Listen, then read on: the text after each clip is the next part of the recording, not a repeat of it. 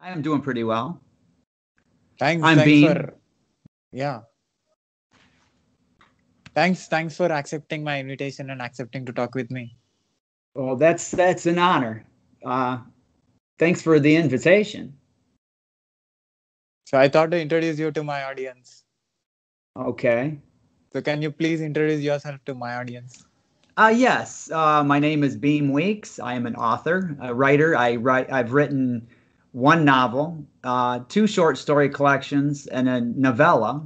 I'm currently working on another novel, actually two novels, and several more short stories that I hope to have coming out this coming year. I live in Michigan, United States. I am 53 years old, and I've been writing pretty much my whole life. Before talking about that, can you put your camera little downwards so that you will be on completely on camera so that people can see you? How's Yeah, that? yeah, this is good. Okay. Yeah, Um, Are you getting the light back here? yeah, the light is there. Hold on, I can take care of that. Yeah.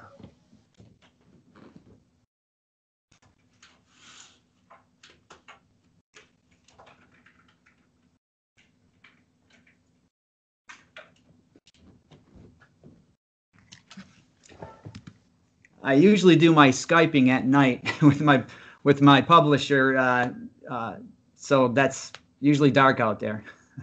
Okay. The light is on your face. Is that okay for you? It's yeah. Yeah, that's all right. Yeah, we don't want to do that. All right, it's Yeah. closed, so I can't do anything more about that. But Now it's good. Now it's good. okay. Yeah. So you're 50 plus, and you're an author, and you wrote two novels, and you write short stories. Yes, and one of my novels. In fact, I've got my books right here. This is my novel, Jazz Baby. That came out 9 years ago. Um, it's a Okay. historical fiction. Okay. This is my first short story collection. It's called Slivers of Life, and that's got 20 short stories in it. And here's my second short story collection called Strange Highway, and that's got 19 short stories in it. And my novella, it's called The Thing About Kevin, and that came out last year or earlier this year. That's available on ebook. Okay. What is the first book is about? The The Jazz Baby. Jazz Baby, that is a historical fiction. It's set in 1925 in New Orleans and Mississippi here in the United States. It's a young girl who loses both her mother and father at an early age, and she wants to be a singer. So she goes to New Orleans to sing, and she runs into all kinds of trouble, dangerous characters, and she wants to make it to New York eventually. And she has to rely on her wits to stay ahead of the dangerous characters that are there. She gets harmed, but in the end, she pulls through. So 9 years back, it came out. Yeah, it came out in 2012, And so it'll what be 9 was years this coming year. okay? So what is the response that you got?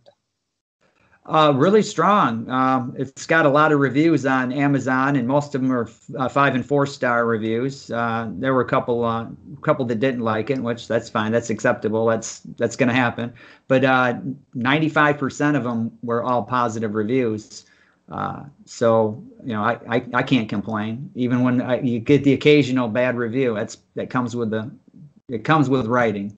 Not everybody's going to like what you write, and I accept that. So are you a full-time writer? Yes, I am. I also work for my publisher, Fresh Ink Group. I do book trailers. I put together book trailers, do a lot of video, and we're currently doing audiobook production as well. So I'm an audiobook and video producer for them, and I do some other stuff.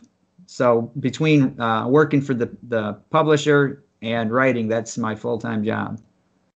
So your second book is about the short stories. The short stories, there's a whole bunch of different topics, different short stories. There's some historical fiction in there, but there's modern stuff. There's um, kind of science fiction in there. There's paranormal. Uh, just whatever strikes my fancy, I'll write it, and they end up in those books. And the third one? Same thing, a collection of short stories. That's all different kinds of stories. The thing about Kevin, that's my novella. That's about a young man whose father dies, and he's living in New York, and he has to fly back to Chicago to bury his father.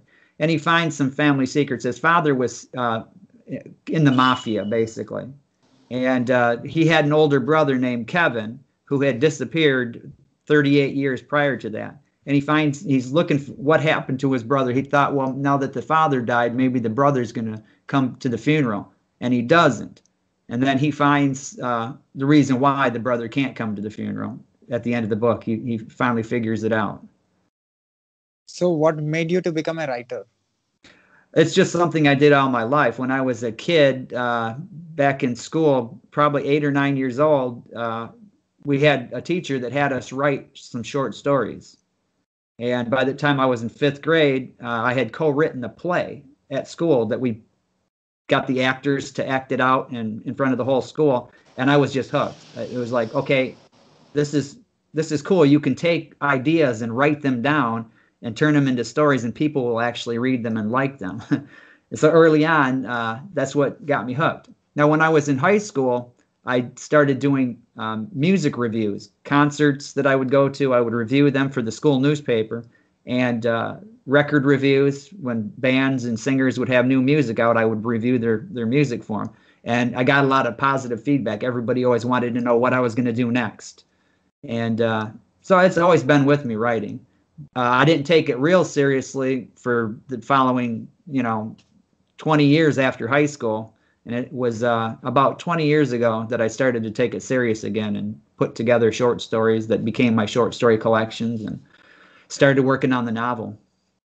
Do you remember the first response that you got for the first book that you published and for the first time? I do. The first response that I got, Jazz Baby, I had released it, and I think it was available maybe 2 months at that time. This is back in 2012.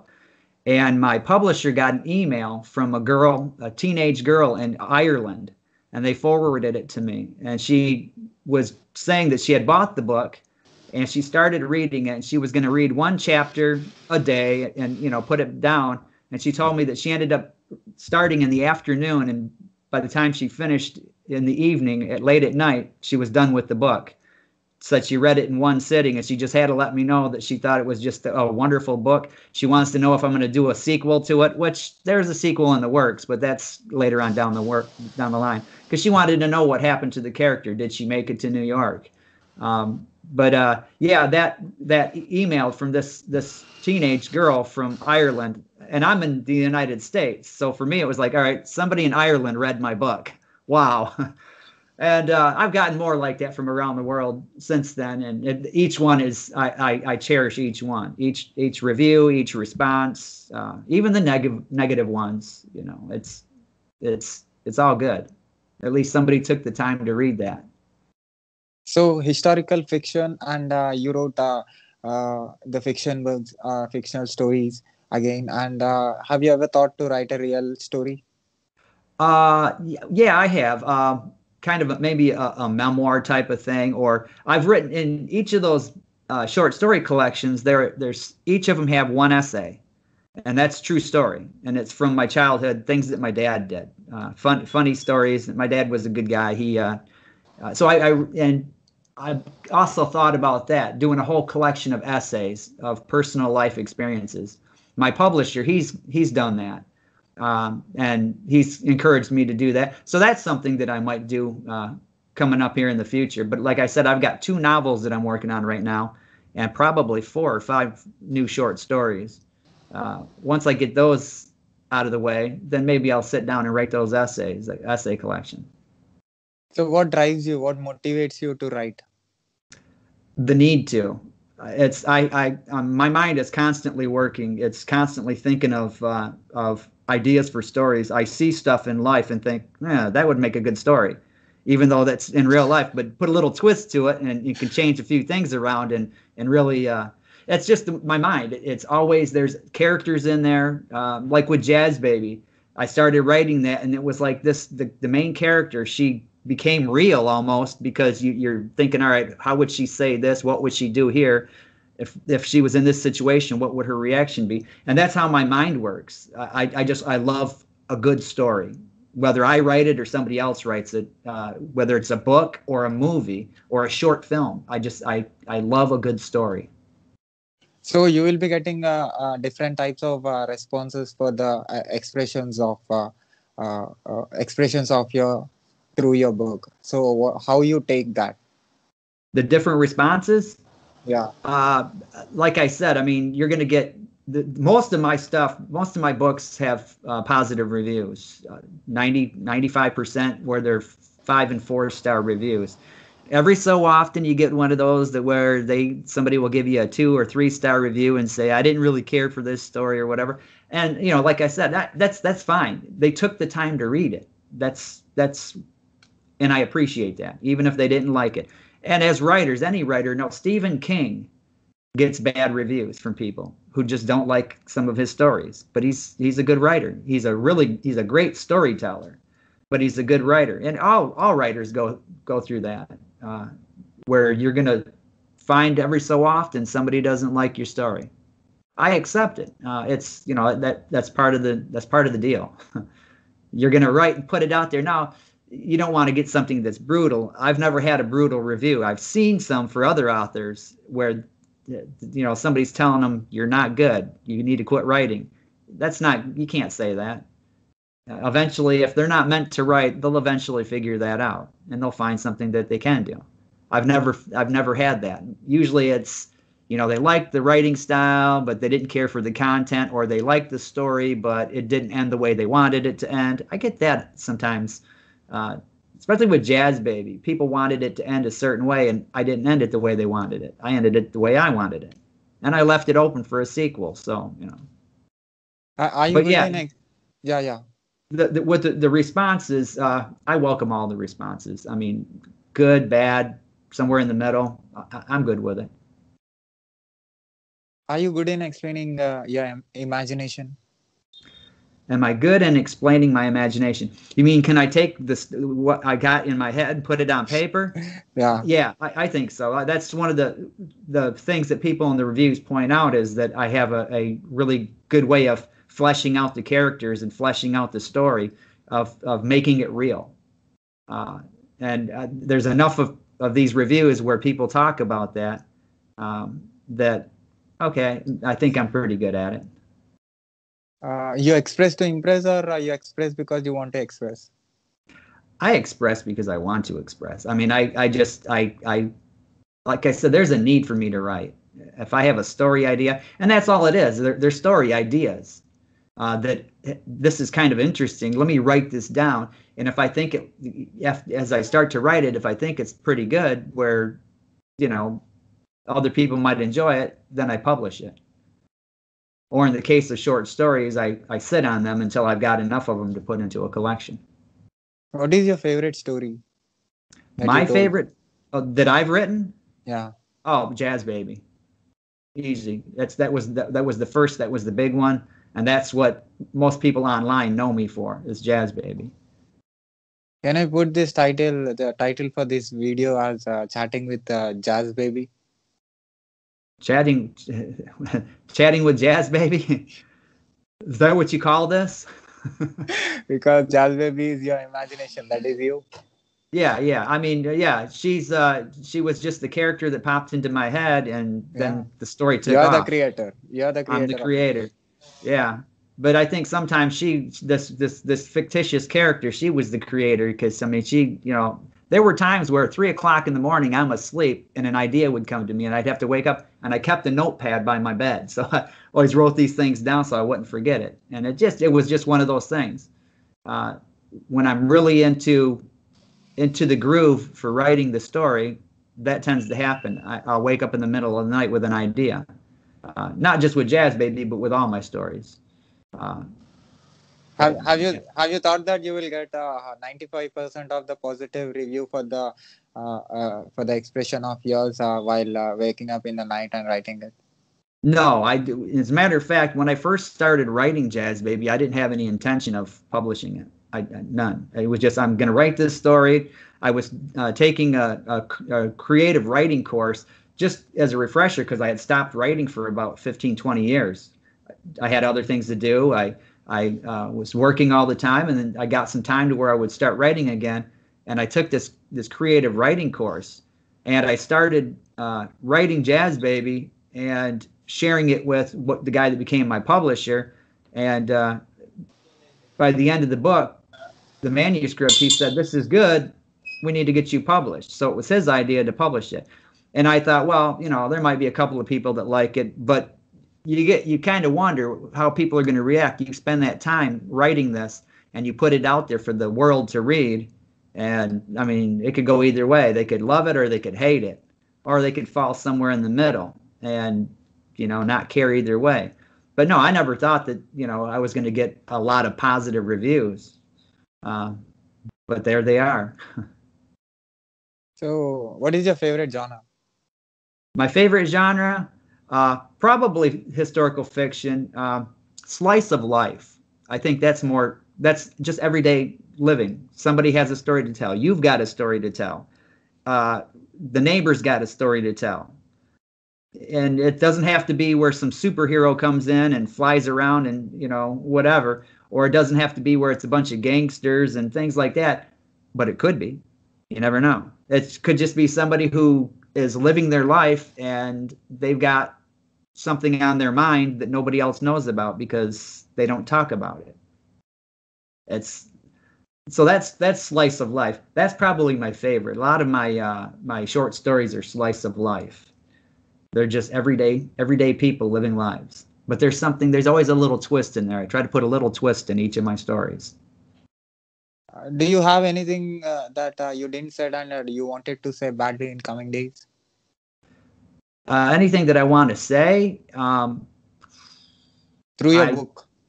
Oh, through my book. Actually, no, I don't really put messages in my stories. But there's usually are messages. And it's basically, hey, how you treat other people, that's the way you're going to be treated. If you want respect, you have to show respect. If you want people to care about you, you have to care about other people. That's kind of a theme through many of my stories. That's what it's about. It's you got the good person and the bad person, and the good person's trying to do what's right, and then you got the bad person, and through the good person, maybe the bad person sees that maybe I need to change. There's a lot of that in there, but I don't preach it. It's not where I'm gonna hammer somebody over the head with, "Hey, be nice." It's it's just there. Look, if you want people to like you and be nice to you, like them and be nice to them. That's how that works. What is working for you? What is working for me? In terms of what? Creating or everything? Everything. For me, my faith in God. That's working for me, which right there is my foundation. And then after that, it's just writing, especially with the writing what I want. There's people that, case in point, with Jazz Baby, I received, not a whole lot, but I received quite a few comments from people who are saying, well, you should have had it end like this. Even people that are close to me, I would have ended it like this. Well, then it wouldn't have been my story. I ended it the way because that ending just kind of cuts off where, all right, what happened to her? Did she make it to New York? That's what everybody wanted to know. And I did that on purpose because I have this idea for a sequel. But what works for me is writing what's in my head, what's in my heart. I can't write based on somebody else's ideas because then it's not my story. And I've had all kinds of people over the years saying, well, you should change this and write it like that. That's not how it's going to go, though. That's not how I see it. So what works for me is writing what's in my head, in my heart, writing what I want to write, and not listening to readers or friends or other authors. And that works for me. That's what my next question is. Will you take the positive responses that you get for your books? Oh, Seriously? I take the positive and the negative responses. They're Seriously? seriously. Oh, I do. Seriously, I do. Because that's somebody who's a reader. They took the time to read this, and what they have to say is important. Okay, this is how the book affected them. Now, as I said, I'm fortunate that 95% of my reviews, people have really enjoyed them. But you look at the ones where somebody was a little critical or a little negative, I'm going to listen to what they had to say. In fact, I've even used that for the stories that followed Jazz Baby. All right, well, people didn't care so much for that, and I kind of see on some of these things. So I tweak my writing style for the next story and go from there. So I've taken seriously the even the critical comments. That's how we grow as writers. That's how we grow as people. Will you change the way you are affecting people after listening to the positive responses? Will I change? No. I'm not going to change something, change whatever. I mean, I take into consideration certain things. And like I said, I've made some tweaks here and there based on people's comments, but there's not a wholesale change. No. Yeah. So at last, do you have anything to say about your books and about yourself, and any good words, anything to say to the world who watches this video from anywhere on this planet? Okay, well, here's what I have to say. If you enjoy a well-written story, I think I accomplished that. My work is available everywhere online, Amazon, Barnes and Noble, Google Books, Kobo, all that stuff. Most of them are in hardcover, paperback, and ebooks, all ebook formats, except for the thing about Kevin. That's just an ebook format. But I try to tell a good, honest story when I write my stories, whether it's a short story, a novel, an essay. I try to tell something that's going to entertain the reader. I don't want to put something out there and hear that, well, your stories are terrible and nobody is entertained by them. I want to hear that was a good, entertaining story. So I try to write stories that are that way, that are going to pull people in and make people care about the characters. I think that's important too. And that seemed to be the thing with Jazz Baby, was that people cared about that character. They worried about her. Go and read some of those reviews where they were fearful for her safety when she was putting herself in these bad situations and whatnot. But I think that's it. Is something I could say about my books is that I write meaningful characters. I write stories that will hopefully entertain the reader. So I'll put your books are in Amazon. Yes, they are. So I'll put your books in my storefront, Okay. And I'll put the link in the description of this video. People who watches this video can buy your book.